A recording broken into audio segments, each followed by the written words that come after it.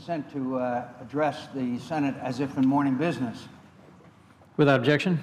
Mr. President, the events and votes that took place today are probably as historic as any votes that I have seen taken in the years that I have been here in the United States Senate. The majority, with only majority votes, the same as was passed with Obamacare, with only Democrat votes, changed the rules of the Senate in a way that is detrimental, in my view, not only to the United States Senate, not only to those of us in the minority party, but great damage to the institution itself.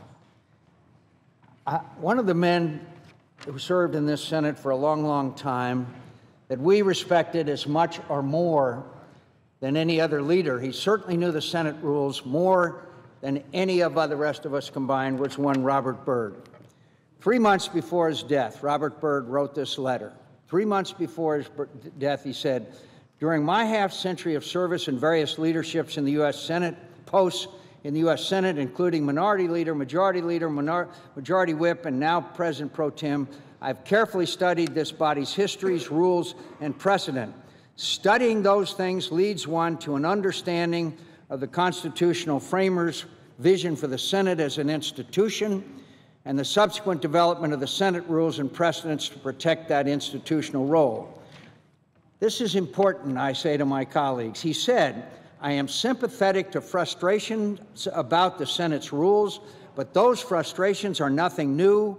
I recognize the need for the Senate to be responsive to changing times and have worked continually for necessary reforms aimed at modernizing this institution using the prescribed Senate procedure for amending the rules. However, I believe that efforts to change or reinterpret the rules in order to facilitate expeditious action by a simple majority, while popular, are grossly misguided. While I welcome needed reform, we must also be mindful of our first responsibility to preserve the institution's special purpose." Finally, at the end, he said, "Extended deliberation and debate, when employed judiciously, protect every senator and the interest of their constituency and are essential to the protection of the liberties of a free people." I ask unanimous consent that this letter by Robert Byrd be included in the record at this time. Without objection. President, I wish that Robert Byrd had been here on the floor today. I wish that Robert Byrd had seen the travesty that just took place on a party line vote. And when I use the word hypocrisy, I use it guardedly. I do not use that word with abandon. But this is another broken promise, another broken promise. I read from an article entitled Flashback, Read in 2008.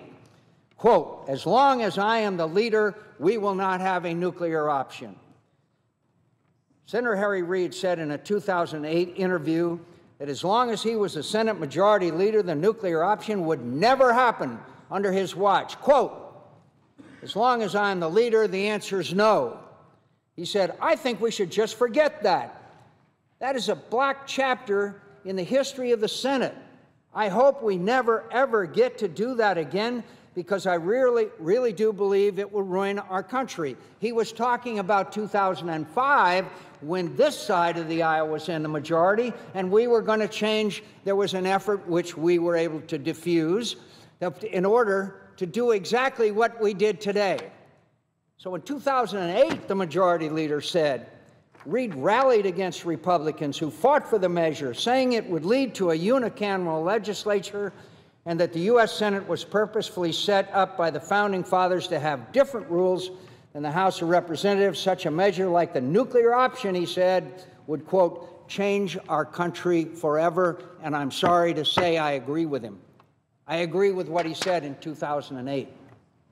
Yet on Thursday, on a nearly party line vote of 52-48, the Democrats abruptly changed the Senate balance of power. So here's the full exchange I'll read from. Tom Daschle, "What was the nuclear option, And what likelihood is there that we're going to have to face nuclear option-like questions again? This is an interview that the majority leader had with former majority leader Tom Daschle. Quote, "What the Republicans came up with was a way to change our country forever. They made a decision if they didn't get every judge they wanted, then they were going to make the Senate just like the House of Representatives. We would, in fact, have a unicameral legislature where a simple majority would determine whatever happens. In the House of Representatives today, Pelosi's the leader. Prior to that, it was Hastert. Whatever they wanted, Hastert or Pelosi, they got done. The rules over there allow that. The Senate was set up to be different. That was the genius, the vision of our founding fathers, that this bicameral legislature, which was unique, had two different duties. One was, as Franklin said, to pour the coffee into the saucer and let it cool off. That's why you have the ability to filibuster and to terminate filibuster. They wanted to get rid of all that, and that's what the nuclear option was all about. Daschle, is there any likelihood that we're going to face circumstances like that again? Reid, as long as I am the leader, the answer is no. I repeat, he said, as long as I am the leader, the answer is no. I think we should just forget that.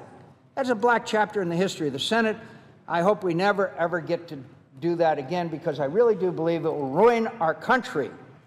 I said during that debate that in all my years in government, that was the most important thing I ever worked on. Boy, this gives new meaning as to where you stand on an issue as opposed to where you sit. So, this hypocrisy is not confined to members of the Senate. Senator Barack Obama, former member of this body, on April the 1st, 2005, I know for the benefit, especially our newer members on the Democrat side who were not here at the time and don't know what we went through to try and stop it when it was being proposed by this side of the aisle, then Senator Barack Obama said, who congratulated the Senate today on our action. He said, quote, "The American people sent us here to be their voice. They understand that those voices can at times become loud and argumentative, but they also hope we can disagree without being disagreeable." And then Senator Barack Obama on April 1st, 2005 went on to say, "What they don't expect is for one party, be it Republican or Democrat, to change the rules in the middle of the game so that they can make all the decisions while the other party is told to sit down and keep quiet." I asked my colleagues, what were we just told to do today? And he went on to say, "The American people want less partisanship in this town, but everyone in this chamber knows that the majority chooses to end the filibuster. Quote, if they choose to change the rules and put an end to the democratic debate, then the fighting and the bitterness and the gridlock will only get worse." He went on to say, "Now I understand the Republicans are getting a lot of pressure to do this from factions outside the chamber, but we need to rise above the ends justifies the means mentality, because we're here to answer to the people, all of the people, not just the ones that are wearing our particular party label." And he went on to say, "If the right of free and open debate is taken away from the minority party and the millions of Americans who asked us to be their voice, I fear that already partisan atmosphere in Washington will be poisoned to the point where no one will be able to agree on anything. That doesn't serve anyone's best interest, and it certainly isn't what the patriots who founded this democracy had in mind. We owe the people who sent us here more than that. We owe them much more." There's several other. In May 2005, Senator Reid also said, quote, "If there was ever an example of an abuse of power, this is it. The filibuster is the last check we have against the abuse of power in Washington. We just eliminated the filibuster, my dear friends, on nominees." And they went on to say, the threat to change Senate, in April 2005, the threat to change Senate rules is a raw abuse of power and will destroy the very checks and balances our founding fathers put in place to prevent absolute power by any one branch of government. So, yes, I'm upset. Yes, several occasions we have gotten together on a bipartisan basis and prevented what exactly happened today. And what exactly happened today is not just a shift in power to appoint judges.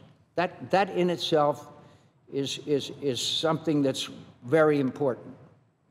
But what we really did today, and what is so damning, and what will last for a long time unless we change it, that could permanently change the unique aspects of this institution, the United States Senate, is if a majority can change the rules, then only a majority can change the rules, then there are no rules.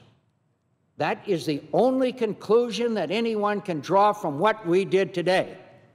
Suppose that in a few weeks that the majority doesn't like it, that we object to the motion to proceed. 51 votes. Suppose that cloture, they don't like having those votes for cloture. 51 votes. My friends, we are approaching a slippery slope that will destroy the very unique aspect of this institution called the United States Senate.